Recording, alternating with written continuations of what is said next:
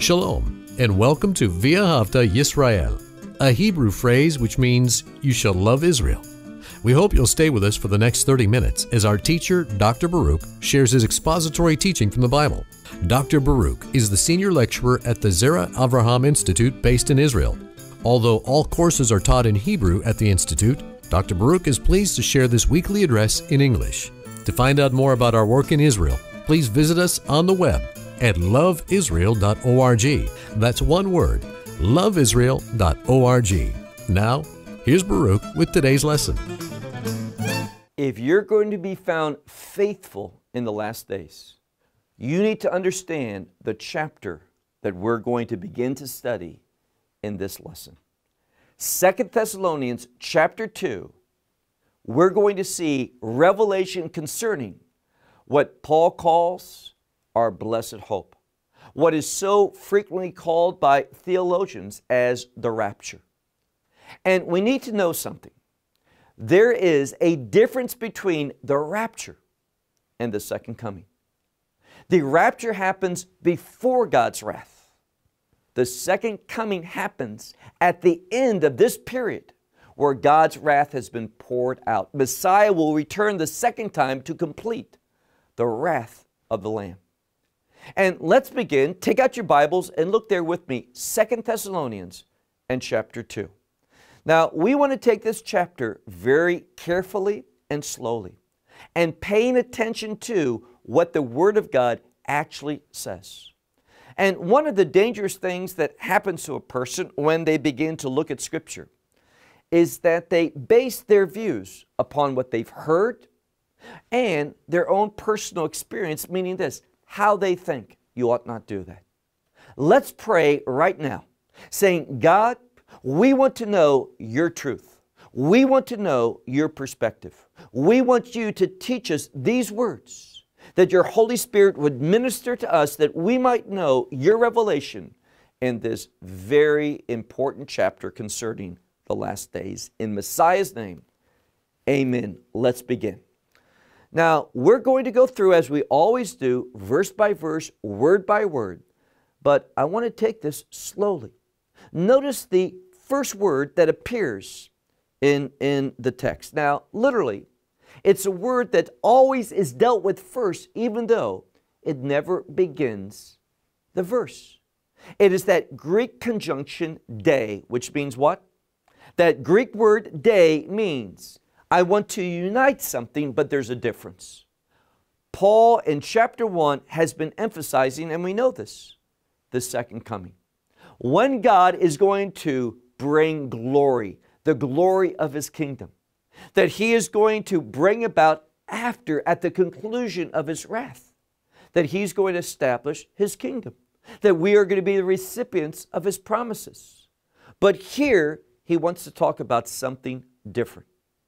And we're not speaking about the day of the Lord. That's what he's been speaking about. But look at verse 1 where it says, but, meaning in contrast to what we've talked about, we beseech you, brethren. Now, who's he talking to? The fact that he says the word brethren, which means brothers and sisters, it's an inclusive term. God wants all people. Paul is addressing all believers, Jew and Gentile, male and female, every believer. He says, but in contrast to what we've been talking about, the second coming, he says, I beseech you, brethren, in behalf of something, in behalf of the coming of our Lord, Messiah Yeshua. Now, how do we know for sure that this coming, this parousia, how do we know that this coming is not the second coming? How do we know that He's not continuing? Well, there's a reason for this. First of all, this conjunction tells us that there's something different. Secondly, when we speak about the second coming, we are coming with Him. But when we deal with the rapture, He is going to remove us, gather us up unto Himself. Now, this word rapture, now you say, well, it's not in the Bible. Well, there's a word arpazo. And arpazo speaks, and we see it in 1 Thessalonians chapter 4. We see there that God's going to do something. That God is going to quickly, in a fast manner, He is going to snatch away. He's going to gather us up. When's He going to do that? Well, we talked about it last week when we said that God will remove believers, that congregation of the redeemed, the church, prior to, before His wrath comes. We have that promise. He made mention of it in the last chapter of the last chapter of 1 Thessalonians, chapter 5. We are not appointed for God's wrath, but we're going to obtain victory. And this is what we're talking about in this first opening verses of chapter 2 of 2 Thessalonians. He says, "But we beseech you, brethren, in behalf of the coming of our Lord Messiah Yeshua," and here's the key, "and our brothers believers, and are gathering unto Him," unto. Now, why do I have the word unto twice? Because in the verb for gathering, we have the Greek preposition. It forms as a prefix to that word, epi. Epi means unto.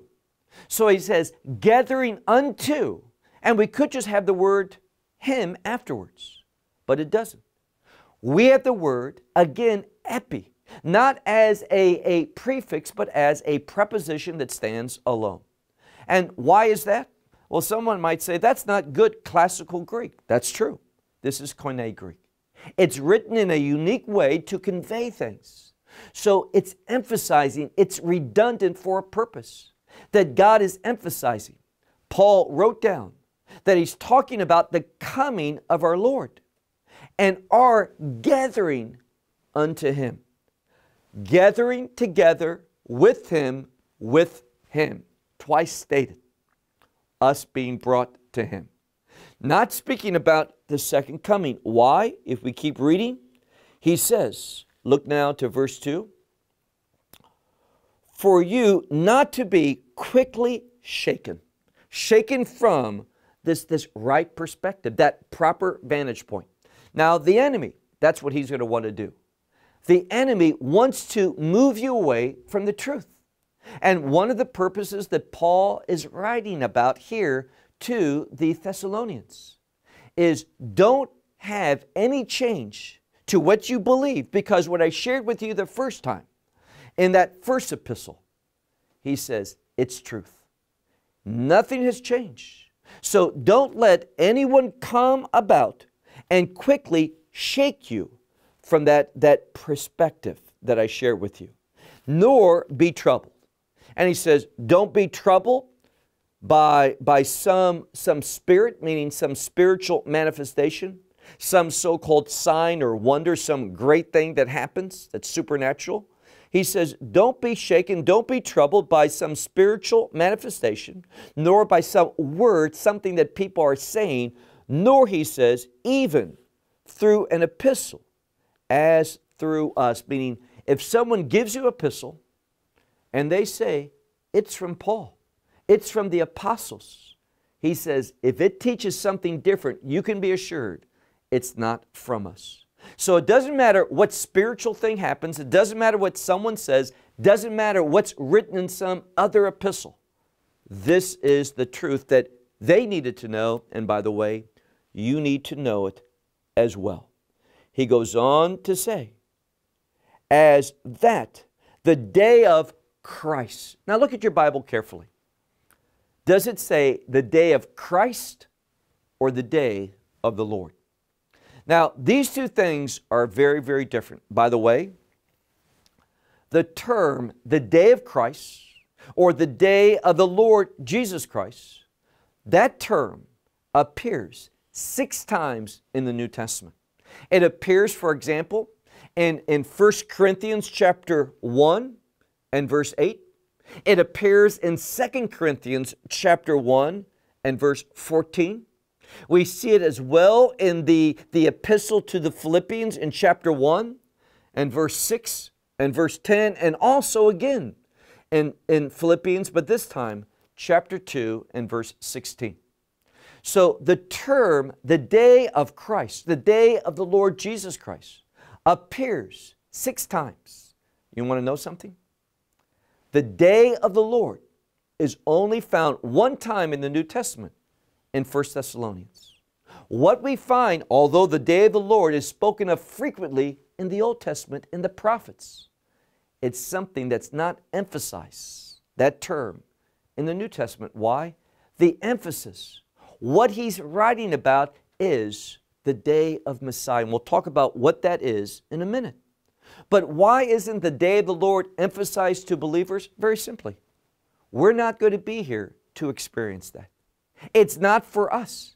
We don't need to know a great deal about it other than it's a time of God's wrath. The day of the Lord, it's God's judgment. Now, frequently, people have been asking a lot about what's going on in the world right now. Does it have anything to do with the battle of Gog and Magog? It does not. I am confident 100% it does not. Anything about the battle of Gog and Magog, that war. By the way, did you know the battle of Gog and Magog is also the battle of Armageddon? And all of that takes place after the rapture. So if something's going on now, it's not that. For sure we know. That war, we will not be here. We will be in the kingdom of heaven. So we need to realize something. The Bible gives signs. When we speak about the day of the Lord, we know that it happens during Daniel's 70th week after, hear this, after the abomination of desolation. What is the purpose of that? Well, we need to see that the day of the Lord happens in conjunction with the time of Jacob's tribulation, his trouble. That phrase, Etzhara Hila Yaakov, the time of trouble for Jacob, is found in Jeremiah chapter 30 and verse 7. And why is Jeremiah speaking about this time of Jacob's trouble? What is it? It is when Israel, the Jewish people, are going to be persecuted by the Antichrist. It is not, Jacob's trouble is not Israel suffering the judgment of God.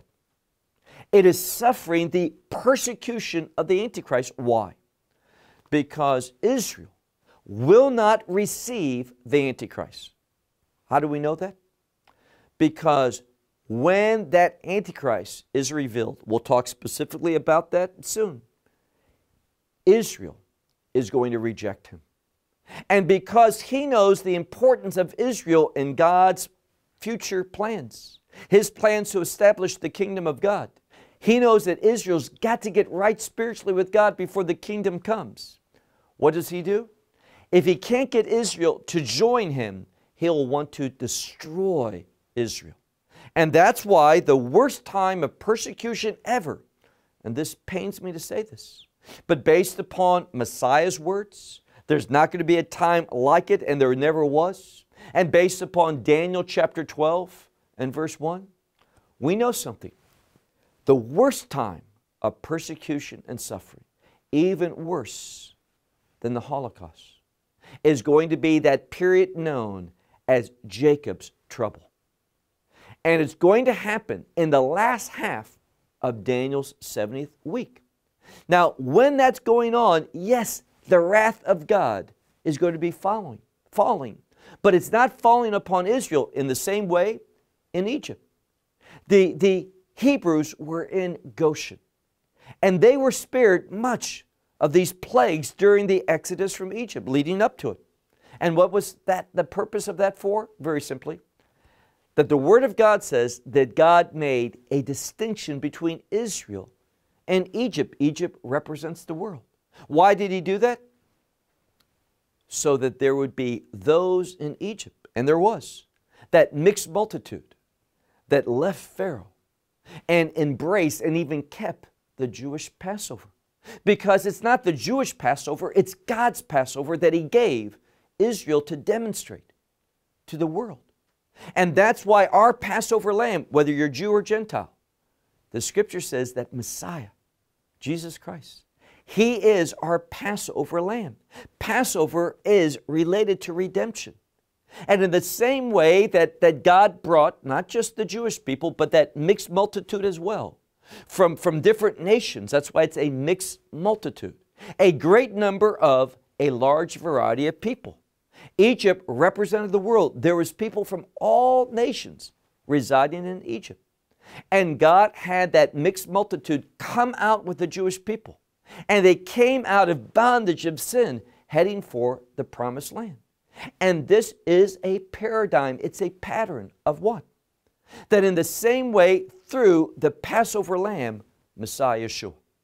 What happened to him on the cross? He died on the cross on Passover in order to bring us out of the bondage of sin and bring us into the kingdom. That's that paradigm. So what we see here is that there's the day of the Lord and there's the day of Christ. And the day of Christ, let's go back to our text. Look again. It says here about us being gathered together unto Him. So we are going to be taken out of this world and be brought to Him. The Scripture makes it very clear. If you were to ask me, what is the prophetic sign, that indicator of the rapture? We know what it is. Because the rapture happens before the wrath of God, before the day of the Lord, what's going to be? Yoel. He tells us that. If you're following a Bible that's not based upon the Hebrew text, it's in the end of chapter 2. If you follow one that's based upon the Hebrew text, you'll find that it's in chapter 3. And it speaks about how before the day of the Lord, that great and awful day, what's going to happen? The sun is going to turn dark, but, and hear this, the moon will turn red like blood. That's mentioned in Joel. It's also mentioned in the book of Revelation. And it says it this way in the book of Revelation. Before the wrath of the Lamb. It's announced, but what comes with its announcement is that the sun turns dark and the moon turns red like blood. But when we speak of the second coming, there's a similar but different sign. Before the second coming, both the sun and the moon will turn black. It'll be utter darkness. And what's going to happen? Then the world is going to see the light of the world, Messiah coming back. But He's not coming this time to save the world. The time of the nations is over. He's not coming for the purpose of saving. He's coming for the purpose of condemnation. He is going to show His faithfulness to Israel. 1/3 of the Jewish people are going to come to faith when they look upon Him who has been pierced. They're going to mourn, they're going to lament, they're going to realize that they never properly dealt with, ever acknowledged the crucifixion. So they're going to receive that crucified Savior who's alive, who's coming to deliver him or deliver Israel. And in delivering Israel, that same time, He's going to destroy the enemies of Israel. And then He's going to establish His kingdom. That's the second coming. That's not what we're talking about here. Now, why does your Bible perhaps have the term day of the Lord? Because there are manuscripts that have that. And if you follow a modern translation, what happens is they use a Greek text that's different. Nestle Allen, who puts in major differences, we ought not translate and put into the Bible the alternate readings. We need to go with the best readings. And that's what the Textus Receptus does. And that's why if you follow a Bible that is based upon the Textus Receptus, like the King James, and there's others, it is going to say here, the day of Messiah. And it's referring to our gathering together with Him in the clouds prior to the wrath of God being poured out. Now, look again at our text from chapter 2. He says, don't be disturbed, don't be shaken, don't be troubled no matter what happens, this supernatural manifestation of something, the word or an epistle. He says very specifically, he says that this day of Messiah will not happen until something takes place first. Look, if you would, to verse 3. He warns us because this is going to be a time of great deception in the world.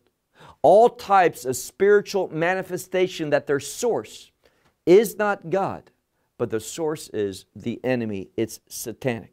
He says, verse 3, do not let anyone deceive you by any means. Why?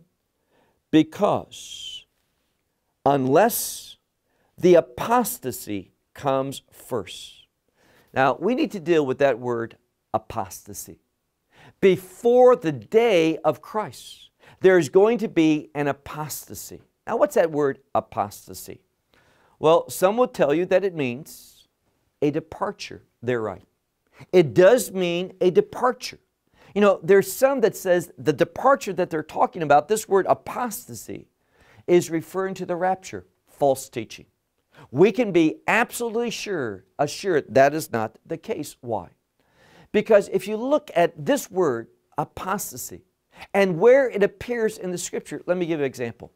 It appears in the book of Acts, chapter 21 and verse 21. And there Paul is accused of heresy, but it's the word apostasy, that he has departed from the law of God, God's revelation. The law of God is something good. This departure always involves, hear this, it always involves a departure away from something that is good. Let me give you another example.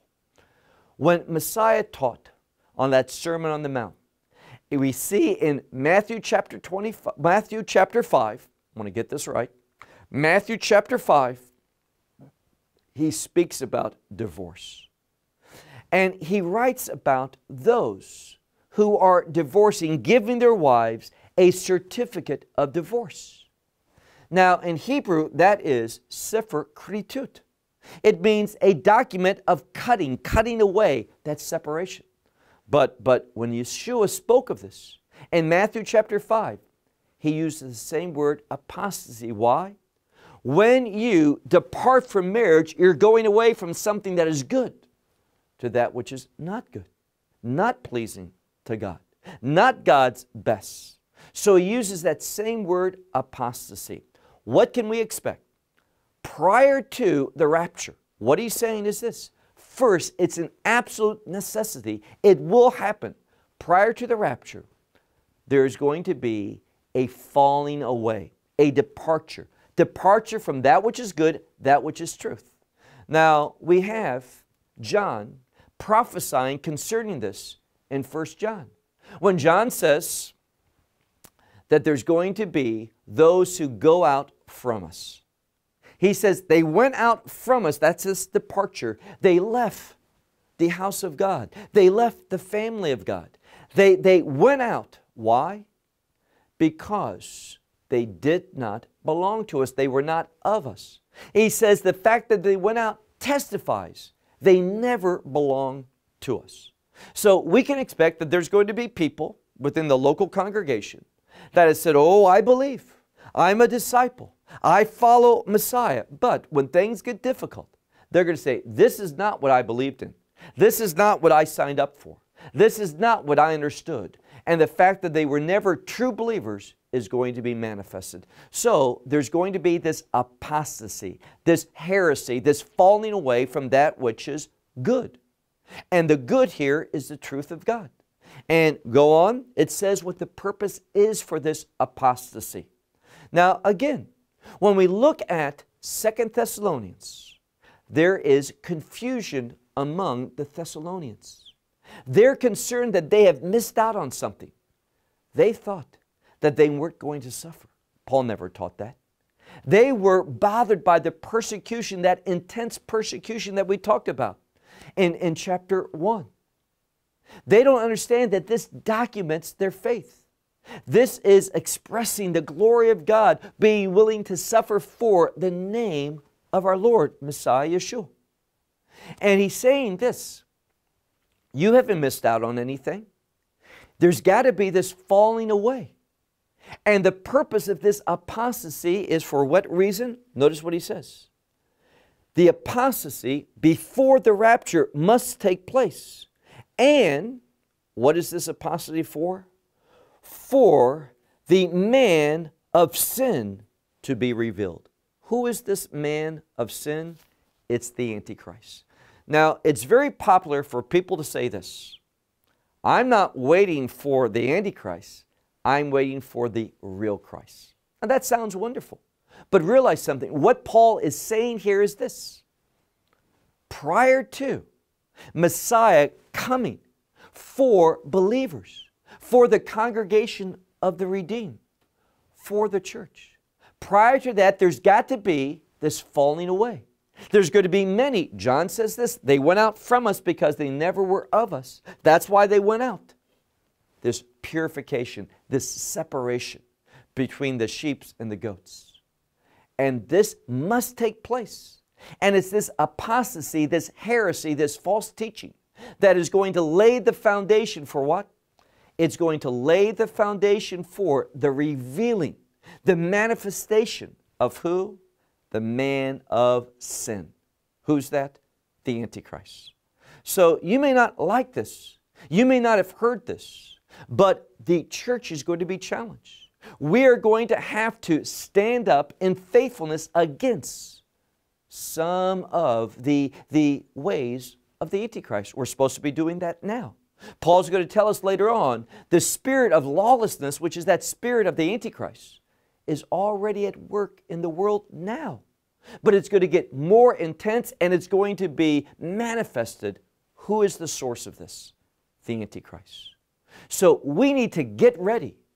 Now, if it's just we're going to be living our lives easily, carelessly, and such carefree, and then one day, without any advance notice, the rapture happens. Why would Paul be telling us to get ready? Why would Messiah say, take heed, beware, watch? He says over and over in regard to the last day to believers, watch. What are we supposed to be watching for? This falling away.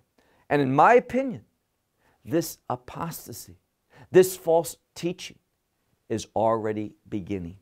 We are seeing that there is a strong apostasy already within the Christian message.